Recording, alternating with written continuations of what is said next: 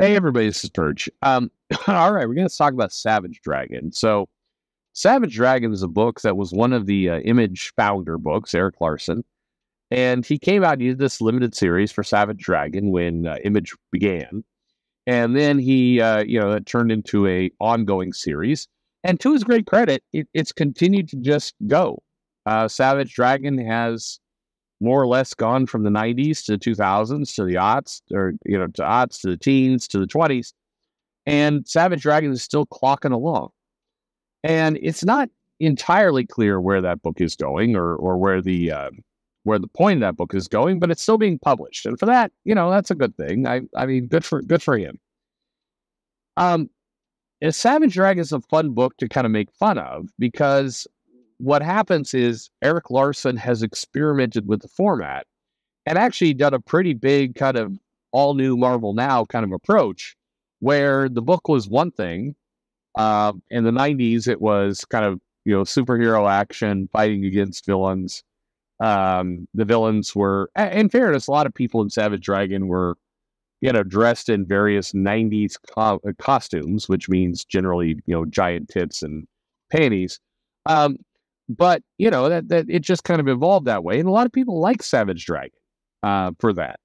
I think that people just be upfront with what they like and don't like, and for a lot of comics in the '90s, the women would run around wearing string bikinis and just basically barely enough clothing to avoid them being put in the adult section, and that was how it was. It was the '90s, and just how they rolled. And Savage Dragon was definitely a part of that. Dart's costume was not, the most. Actually, wasn't wearing a parka. Put it that way.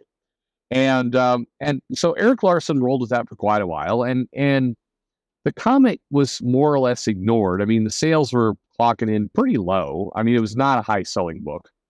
It was not. It was a book that was kind of from all kind of examination of it. It was not a book that was really, breaking the boundaries of profitability. But it would get out. I mean, a lot of the Comic-Con numbers had like 5,000, 6,000 copies sold for a lot of the majority of its career. And the comic just went where the creator wanted it to. And Eric Larson was the writer and the artist, so therefore he had control to kind of do whatever he wants.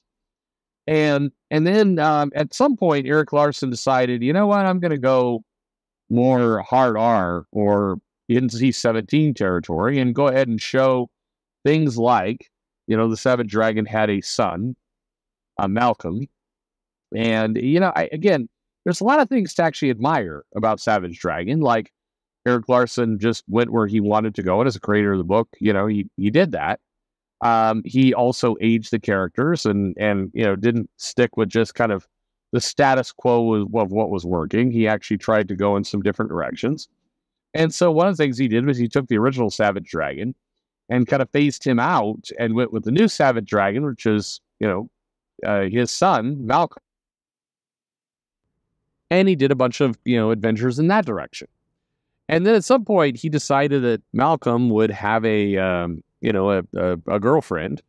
And he decided, why not draw this girlfriend completely naked? And why not draw her being kind of blasted out of the bed with Malcolm's massive load? Like, why not do that too? And so the Savage Dragon kind of veered into that territory, and it played there for a while, and there was a bunch of kind of threesomes and other things that would go on, and foursomes, I think, at one point. And he seemed to, I don't know, Eric Larson was having fun with that. And then it kind of went in a little bit of a weird direction where the Savage Dragon had kids, and then those kids would be hanging out and sometimes watching porn and other things. Like that got like you're tying things together in kind of a weird way. It was meant to be kind of lighthearted, but in an era of Twitter where people are taking panels of things and in some cases taking them not out of context because the context is all there in the panel, but at least making kind of a bigger deal. The point of Savage Dragon was that it was a kind of a lighthearted, not taking itself too seriously, joking around comic. And, he would do scenes of a variety of things, and then people would take the panels of areas where the children are exposed to a variety of things, and go, people are like, oh my God, can you believe he's doing this? Well, yeah, because if you've been reading the Savage Dragon all this time, none of this was a, deep surprise. So, yeah, I'm not saying that makes it right or not. It's just, the shock and outrage was not really there. Bear in mind, by the way, I am saying all this about Savage Dragon. I'm giving it a pretty fair shake, even though Eric Larson has personally gone on Facebook in various occasions and called me an absolute dumbass prick. And from hearing through friends of his, and people who I know at Image and everything else, Eric Larson thinks I am an absolute asshole. And I think the comment was made. I have no idea if he actually said this or not, as this was being passed along. If he ever saw me at a convention, he would punch me right in the mouth. I feel fairly confident I could defend myself against Eric Larson at this point in our lives, but who knows? But I've given you that context, but to basically explain that Savage Dragon is one of those books where you kind of, you know what you're going to get. And so you can say, I think that what Eric Larson is doing in Savage Dragon is disgusting, but it's a hard argument to say I am shocked and outraged by what Eric Larson is doing, because what he's doing is pretty well, he's advertising what you're getting.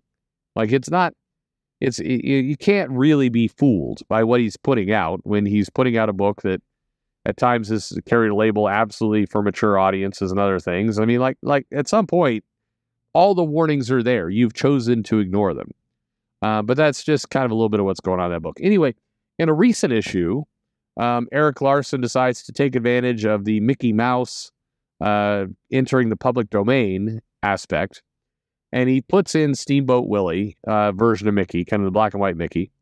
And, basically Savage Dragon and Maxine, his wife, is his wife or his girlfriend? I'll be honest, I'm mostly up to speed with Savage Dragon lore, but not entirely, so I don't recall if they're married or not. I think they are married.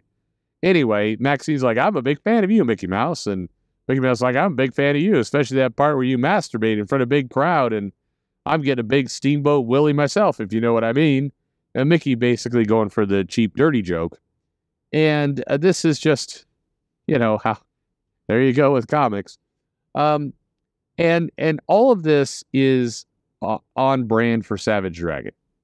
I find it funny, and I find it good to kind of poke at and laugh at. But, what's curious to me, and I'm honestly hoping that some of you in the comments could explain this to me, is why are we doing kind of, moral purity tests on Savage Dragon? We all know what it is.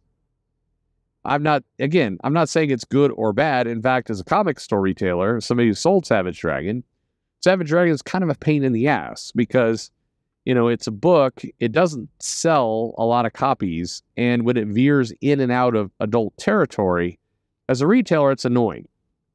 I know this is, I've said this to comic people, and 100% of the time, people I don't like, people I do like, have all been annoyed when I say this, which is, as a retailer, when you get comics in your box, when stuff comes into the store, what you do not have time to do, mostly because you've got 150 plus comics you got to put on the shelf, and depending on your shop, maybe you're putting them in bags, maybe you're not. Who knows what you're doing? But it's a kind of a pain in the ass to stock that shelf. And you generally want a new section, you want them alphabetized, and so you're moving stuff around, and it's like there's some work there.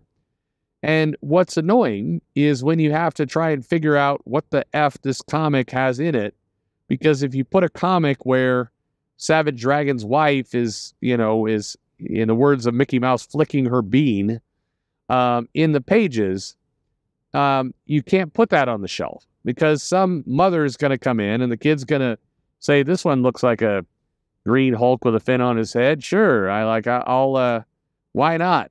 Let's buy this. And they get home and then promptly get to see, Savage Dragon's wife, masturbating all over the page. And then the parents coming back in or calling the local police, or, they get you in trouble with this stuff. It is good to know when you're going to have like a penis in your comic so that to put it in a different section of the store, because you put that in general accessibility for anybody to go pick it up, somebody is going to bitch. and it's just going to cause you a world of a headache. So that's not good as a retailer. And what's weird is I've said this to various creators and people at the time, like, hey, if you decide you're going to put a penis in your comic, can you give a heads up to the retailer to at least know where to put this thing so they don't get some jackass from the local government there try to shut you down. This has happened to me. It happened to me with actually it happened to me with a Mark Millar book. Was it it was anyway, there's a dick in it. It was the one that didn't get finished. It was the one with the military. Why am I not remembering this title? Anyway, it was like there was superpowers, and like the second issue or the third issue had an Arab on the wing of a plane with a knife, like that. Like I know I'm not helping here, but anyway, that this comic, that kind of that stuff, when you're not told, hey, this thing's got problems in it. Anyway, whatever. What always I get into with creators whenever I mention this is like, why are we such a Puritan society? I don't know, but we are. Yes, things are different in France. You can show a penis everywhere you want in France, but here in the U.S., we are what we are. So please help us not get shut down by the local government. Anyway, this happened to me twice. I don't remember the other book. It was something else, though. It wasn't Savage Dragon, in fairness. But in general, I think that, it's perfectly okay for a creator to go down this track and do whatever they want to do. But it's very helpful to people selling these comics so they have a heads up, they know it's coming. I don't think this is an unreasonable thing to ask for, but apparently it is, because I'll tell you, this is the one item where I have a 0%, Perch agreement factor from various comic creators. Everybody's like, nobody agrees with this thing, but it's a real pain in the ass. I'm just saying. And if on behalf of retailers everywhere, please don't do that shit to us. It just makes our life a living hell. Now, sometimes there's accidents, but it is like that Batman, Damned. Was it Damned? No, it wasn't Damned. It was the one where Batman, we had the bat dick in the cave. And the coloring of the page actually highlighted the dick more than I think what the creator intended. And so, anyway, that one was a not good. That was the second one for me. That one just caused immense pain, and the creators like try to be funny and edgy, but the vehicle in which you're selling the book is a mess. Anyway, Savage Dragon. I don't mind this book. I just setting the kind of record straight. Sometimes Eric Larson does things in those pages that I will post on, like, look at this shit, because it's crazy, but it is what it is. It's a book that, is not for everybody. It's not my favorite book, but I get it. And again, like I said before, I'm saying this as a guy who Eric Larson has personally said he'd like to punch me in the mouth, allegedly. I do know he's posted a lot of things on Twitter and Facebook and things, calling me a complete moron. So, it is what it is. For all the Perch haters out there, there's your Huckleberry right there, Eric Larson. Anyway, sometimes these books are what they are. And for me, at least, when a book is open, when they wear what they are on their sleeve, when it's just clear, like, this is what the comic is, this is what we do, I even whether it's for me or not for me, I appreciate it. So there you go. It's who knew you're going to click on a video and get me complimenting Savage Dragon? Bet you didn't expect that. Always surprising. That's what we got here. Thanks for listening.